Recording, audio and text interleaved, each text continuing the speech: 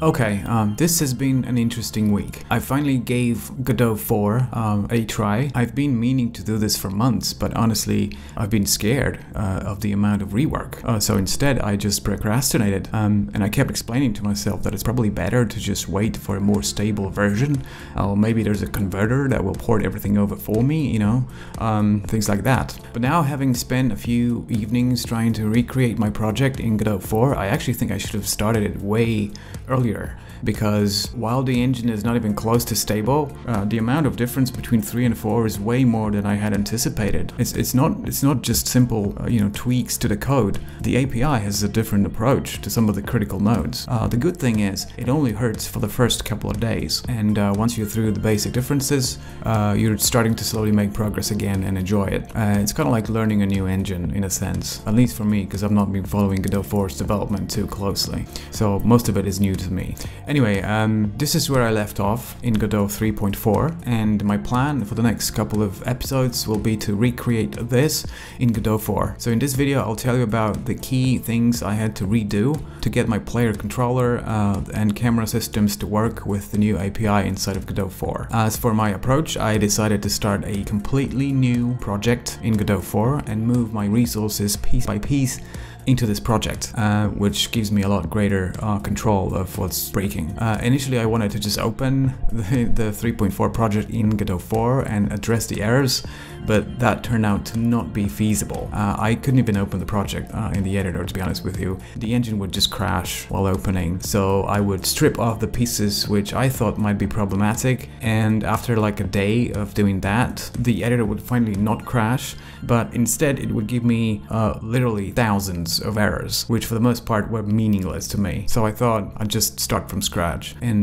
learn the engine in this way and clean up the project along the way as well. So a win-win situation. And that's what I did. So here are the main differences I had to address to get the controller and camera to work in Godot 4.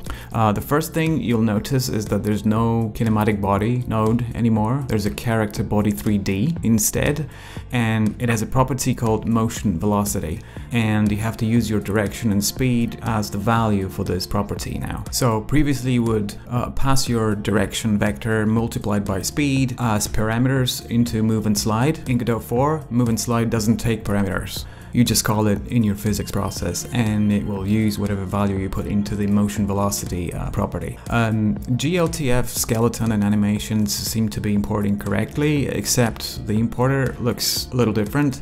A GLTF import doesn't open as a scene, it opens in a whole separate window that looks like this. And it has some extra import options, like you can define the type of looping or extract animation files, meshes, materials. But if you want to use this import as a scene resource, you have to instance it first. So just drag it onto a new 3D scene. The animation player works just fine. What didn't work for me is animation tree. Godot 4 doesn't open Godot 3's animation trees. They show up as invalid or corrupt. At least they did for me. So what I did instead is saved the tree root property as a resource, and I created a new animation tree node inside of Godot 4 and loaded up that tree root, and it worked just fine. Next up, rigid bodies. My weapons are all rigid bodies.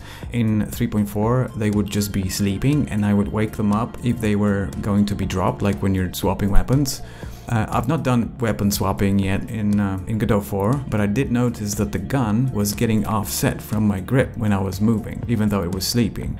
I don't exactly know what has changed, but there's this new property for rigid bodies, which by the way are now called rigid dynamic body 3D, and this property is called freeze, and when it's on, it literally makes your rigid body behave like a static body. So I turned that on and it worked, so I moved on. Next, Intersect Ray. I use a lot of ray casting from the mouse into the world.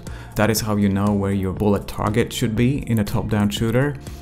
Previously I used this code, so I passed the ray parameters and collision mask into the intersect ray function. In Godot 4, intersect ray only accepts one parameter, but you still need to define your ray points and collision mask at minimum. And honestly, this one had me scratching my head for a bit until I found this class, physics ray query parameters 3D. It has properties for from and to and collision mask and some more. So just feed this with the values that you want and use it as the parameter for Intersect Ray. Also, if you want to get world, you have to say get world 3D because get world doesn't exist anymore. Next up, we have Tweens. Tweens have changed drastically in Godot 4.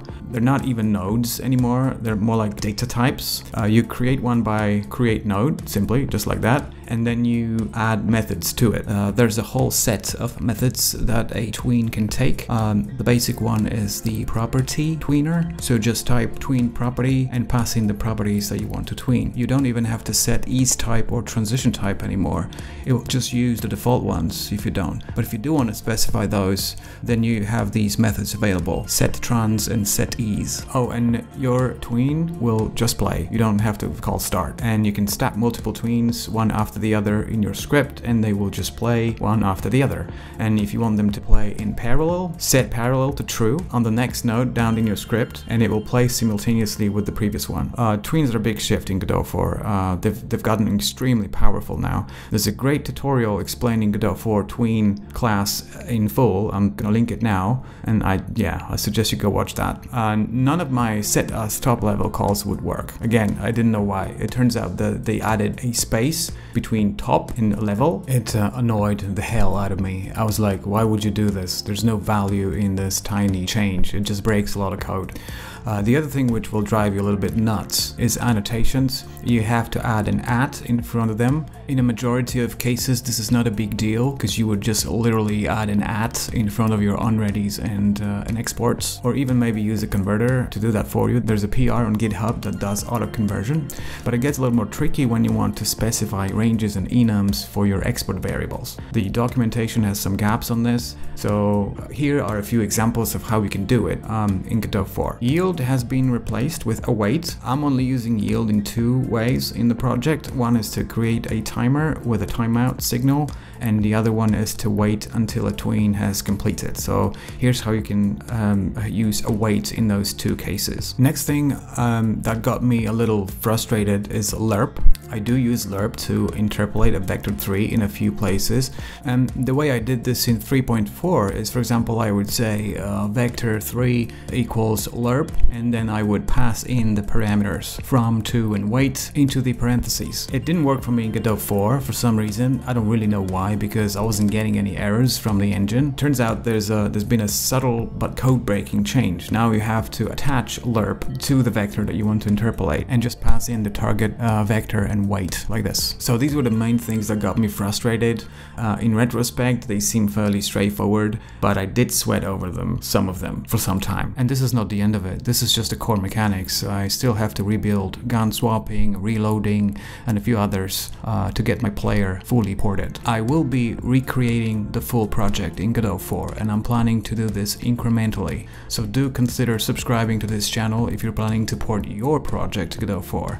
And who knows, maybe my experiences will help you alleviate your transition. My next increment is going to be focused on getting the enemy animations and movement to work in Godot 4, and something's telling me there's going to be challenges on that, because it seems that the navigation node and the navigation mesh instance, which you would normally use as a child of navigation, have been merged into a navigation region node, and I don't yet know what that means. But I remember getting navigation to work with tiles in 3.4 was a truly traumatic experience. So honestly, I don't even know what to expect in Godot 4. So stay tuned if you're interested. Hope this has been of some help. Leave a like if it was, and I'll see you all in the next episode. Happy holidays!